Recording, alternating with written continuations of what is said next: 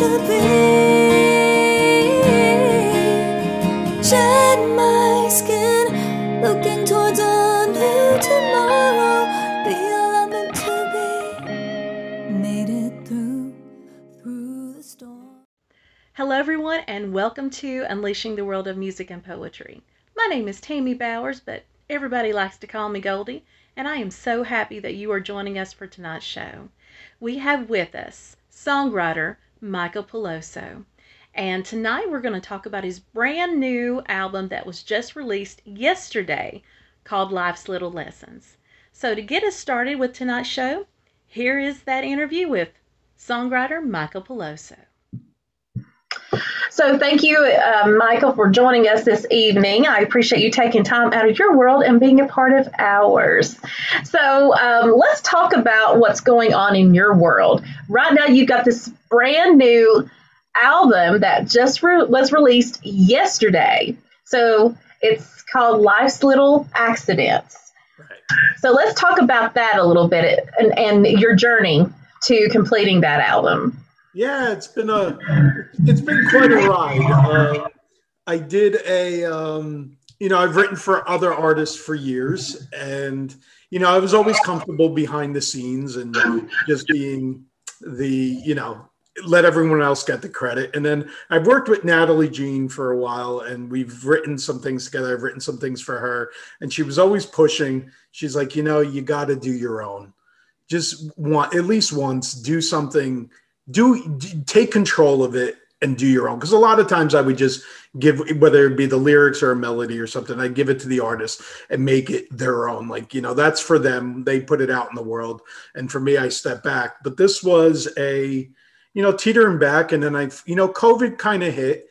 And I just, went through a lot and I had a lot to say. And so I was just very much saying, okay, I'm going to go and do this. And this is the first time I'm the actual face of the project. So, from writing it and co-written 2 songs and, but writing the rest and coming up with the melodies and just working with the other artists and co-producing it and with Matthew Shell, was just tremendous. Him and I worked on a couple other things, my little 4 Simple Notes project, where we did a couple more jazzier songs a couple years ago.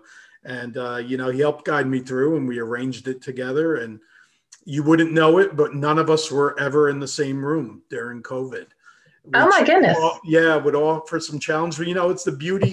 I like to sit and record, sit and write with folks and in the same room. But in this case, this was truly no one was in the same room at the same time. And with technology, the beauty of technology, we were able to accomplish it. And I'm very proud of the work, and that's all I can do, and I put it out there, and I hope folks respond to it and listen to the messages, and, and they can relate to it. So it's a big journey. So. Right. So let's talk about a couple of songs. So Letting Go, you co-wrote that with the young lady you were speaking of. Yeah. And it also made it on the Grammy ballot. So let's talk about your experience with that. Yeah, I made it for consideration, but it's because the ballot is really considered last, right? But it went very far. I mean, a lot of folks really connected to that song. And, it has a universal message. And some of this album, too, is kind of, for instance, the Rear View song, I call it Letting Go too, but part 2, but it's, you go through things in life and, certain aspects, things you can't relate to. And I always say the songs I've written the last couple of years, I could never write when I was 20. So with life experiences, you just go through things and you learn as you get older that sometimes, no matter what it is, whether it's a relationship or whether it's a job or anything, with that song, sometimes you have to be the one to just say, okay, that's it. I need to move on and, focus on something else and, your energy, because at some point you realize that, it's just not worth it for whatever it is. And, when it, comes down to yourself and your self-being, that, maybe you need to take a step back and say, it's okay, to let go, if you have to, whatever that is, whatever that's going on in your life. So that's what that song was about. And it did, like I said, it got a lot of got a lot of play and it got a lot of recognition. And, you know, I'm proud of the effort from everyone, from Natalie and Levi Moore. They did a, you know, and the funny story, just real quick about that lyrically, was I originally wrote that song and I didn't like the original that came out. And I rewrote every word other than the letting go. And Natalie came to me and said, I'm looking for a duet. And I just said, here, I have these words. What do you think? And that's how it came to be. But it was like one of the only songs where I actually cringed and I was like, I just didn't like it. And I just kept those 3 words because I loved that title. And that's where it happened. And I actually, once I got going, I wrote it in about 15 minutes. Yeah, it's a beautiful song. I've listened to it several times, and it talks about just letting go, and it's okay. Like you said, it's okay to let go. And I think a lot of times that people, they don't know how to let go, and they feel like they have to hold on, but it's okay to let go. And I love that. Love that. So Shed My Skin, let's talk a little bit about that song, because that's kind of personal. And, you know, like I said before, you can indulge as much as you like, but you went through a traumatic experience. Yeah, I did. I was 4 years ago, probably about 2 weeks ago. It literally is 4 years ago. I was going through what turned out to be stage 4 colon cancer, and it spread to my liver as well, but I didn't have colon cancer, but it spread. So they called it stage 4, but they were able to, I was on my deathbed. There was a lot that went on. I was misdiagnosed, but it wasn't really the doctor's fault because sometimes it masks that. So going through that, and I went through a period of, you know, my marriage ended, unfortunately, around that time. You know, there was a lot going on. It wasn't a good environment, and the words just came out. I happened to be listening to a Five for Fighting song one day, and I don't even recall. I love their band. And the words just flowed, and it was about me just shedding my skin of just that cancer. And, you know, just saying like, yes, I was given a second chance, and I wanted to just, you know, I'm not that person who was just always just angry, because chemo does change you a little bit sometimes, and you're sick. And sometimes, you know, I'm coming from a person who was never sick prior. And, you know, when you get this and you're just, hey, I need to, you know, I got to shed my skin of this. I don't want that anymore. I didn't want who I became in a way, you know, just upset with everything and how to handle it. And I could have handled things differently. You know, the certain aspects, yes, I probably could have. You know, hindsight is 2020. Yeah. But, you know, you look back now and it's like, yeah, maybe I could have, or maybe I couldn't. But I just wanted to get rid of that cancer that was inside of me and just, you know, have this whole experience of like, wow, you know, life is wonderful. And even sometimes in the bad times, it's still just wonderful to be alive. And, you know, what this world has to offer. And that was it. I just didn't want to be that sick person anymore, that kind of scared person of things. And that's basically what it was just shedding it. And that was the first set of lyrics. I didn't really have a melody, but it was the first set of lyrics that I wrote for the album, what turned out to be for the album. Yeah. It's just basically what the whole album was kind of based off of, was that. And originally, then when I started writing it, I wrote it on the keyboards. But then Matthew said, you know what? We're talking about shedding. We're talking about being very bare. Let's just do it as an acoustic. And Sammy, the guitarist, played both the electric and acoustic on it. And that's really the only song that it's just him. You know, there's nobody else on it. But it fits, you know, and it's all about the song to me. It didn't have to be about who played or whatever. And Juliet Lyons, who's a singer out in California, I met a couple of years ago. You know, we spoke and I said, I wanted you on a song, and she ended up on 3 on the album, right? So that's how it works sometimes. And she just, you know, in 3 days she had the vocals, and that song came very quickly when it came. And that's what it's about. It's just about whatever you're doing, you know, just if you don't like something, you know, you can always change and you can always reinvent yourself, and it's never too late in life. That's right. That's right. Well, you've got some very powerful stories within your album, and it's your and I'm a storyteller myself, so it's that's why people can relate to your album, relate to your songs because they feel like it's their story, and they're hearing their story, and it's kind of telling them how to get through it, which is very inspirational to. It was inspirational to me, and you know. Cancer is very close to me because I've lost two parents from cancer. And so when I read your story about the behind of Shed My Skin, it hit home. And then I listened to the song and there it was again. So thank you. Thank you for using your life story to influence and help others through theirs. And normally I don't talk about what my lyrics are about just because the beauty of a song is it could mean something to anyone. It's yours. Oh, yeah. Right. So for you, it can mean something. Someone can interpret it completely different. I've heard, some stories of what they were about and they don't really know. And, and that's the beauty of it is the listener can take it and use it for what they want and relate to whatever they want in their life. And if it resonates, then I've done my job is what I've always said. Yeah. So. Yeah. Yeah, which is true, and that's you're so right because I've listened to songs and took it and it's affected me in a different way than it affected somebody else. Right. So that's very true. You've been writing songs since you were young, is that correct? Yeah. So when did it all start? I heard it, and I read that it all started with REO Speedwagon. that was the very first album I bought with my own money as a New Jersey kid. And listen, the first album I was given was Alvin and the Chipmunks Christmas. but I was a New Jersey kid and I heard Keep on Loving You on the radio.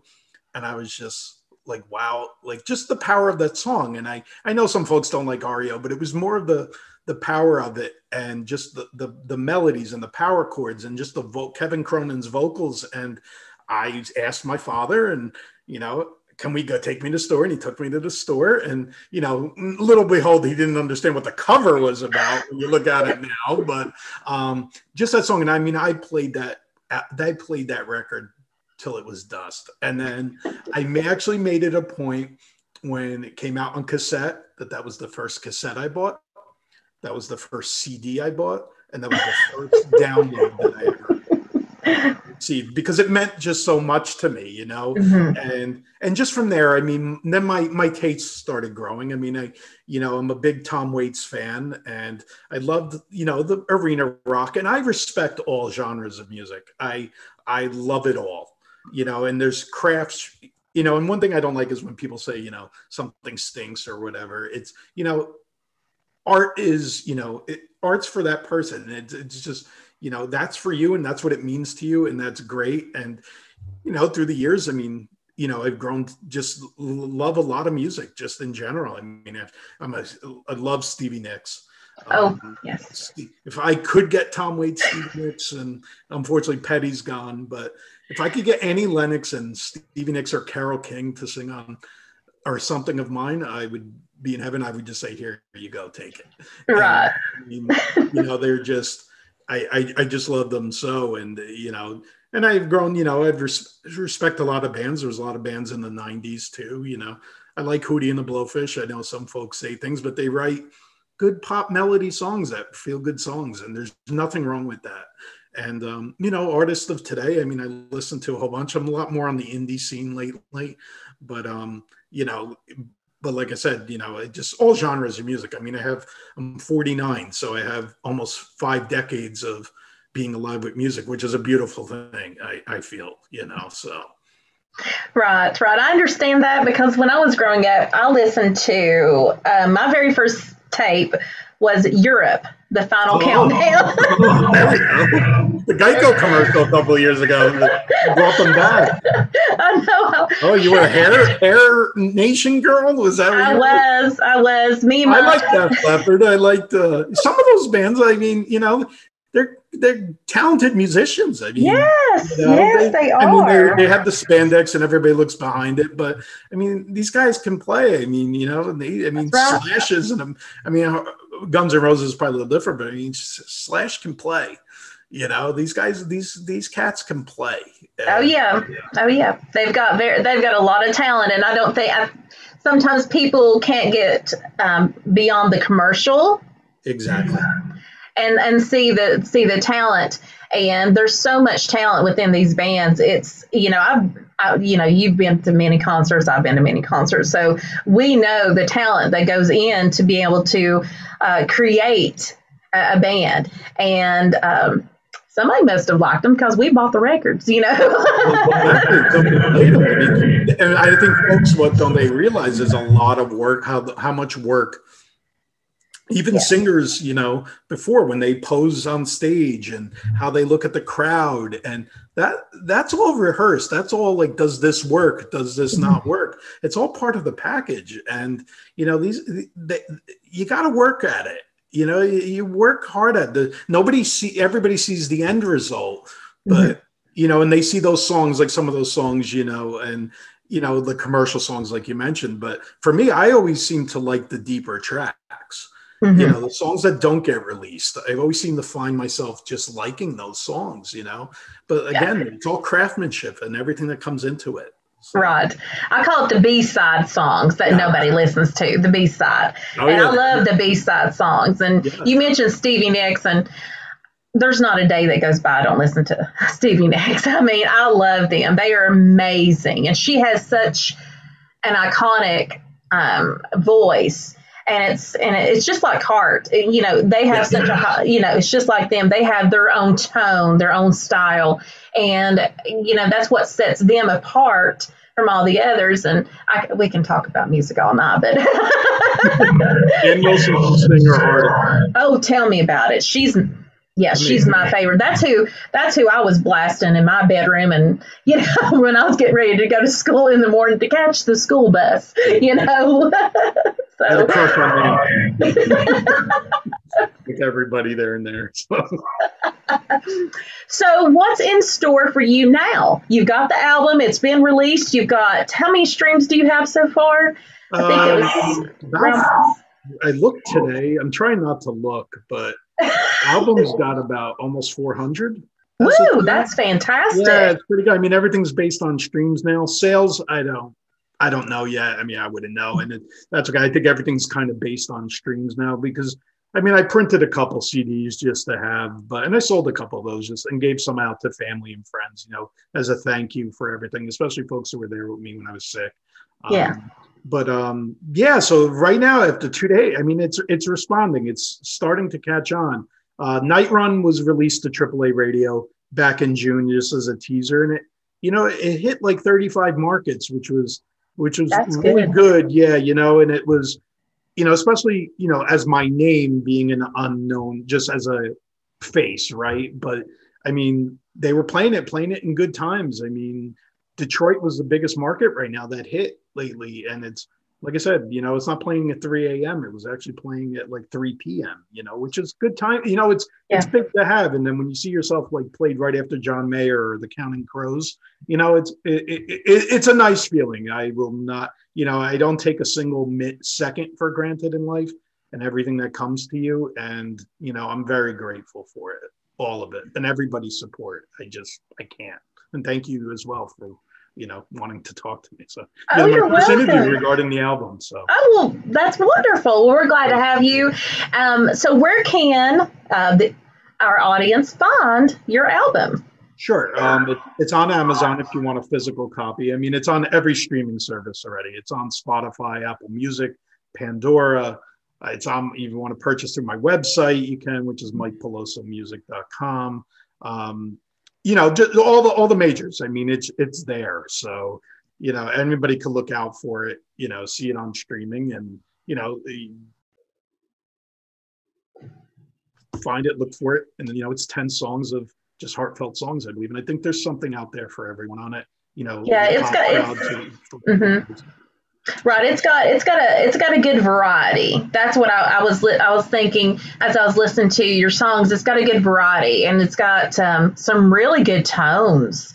I mean, I put it on, was playing it this morning as I was cooking breakfast, and I was like, wow, it's got some really good tones, some depth to it which I really liked. So Yeah, I'm excited. shout out to Evan Seabrook. Evan was the mixer and master pretty much in the whole album. Ken Lazo too. He's out of. I got to give him a shout out. He recorded Natalie and Art Array's vocals, and also Eric Fredrickson helped mixing on Night Run. I mean, we were all behind it, and it was just, okay. Let's take this to the car. Do we like it? Does it sound good? No, it doesn't sound good in the car. Take it on here doesn't sound good, but we went through it, and I think it's a very good quality sounding album. Yeah, it definitely is. And thank you so much for taking time this evening and being a part of our world. And I look forward to seeing all your success and the success of your new album. No, thank you very much for taking the time and wanting to speak to me, and I do appreciate it. Say hi to your list, hi to everybody out there, and please stay safe. And it's a crazy world out there, and I hope to see everybody soon. And if you like, reach out anytime. All righty. Thank you, Michael. I appreciate it. Have a good night. You too. Bye-bye. Thanks. Bye, everybody. Thank you, Michael, for taking some time out of your world and being a part of ours this evening. It was a pleasure talking with you about your new album, Life's Little Accidents. And thank you to the viewers for your continued love and support. Stay tuned each and every week. We have something for everybody. We have music and movie day, so if you don't know what to watch on Sundays, stay tuned. I'll give you a few hints. Also, we have our tour date show of local and well-known artists around the world, and you can see where they're coming to your town so you won't miss a concert.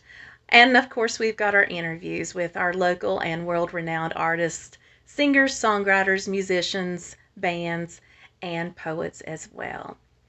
And as always, smile, stay positive, stay true, and always, always be you. And stay safe. Good night, everyone.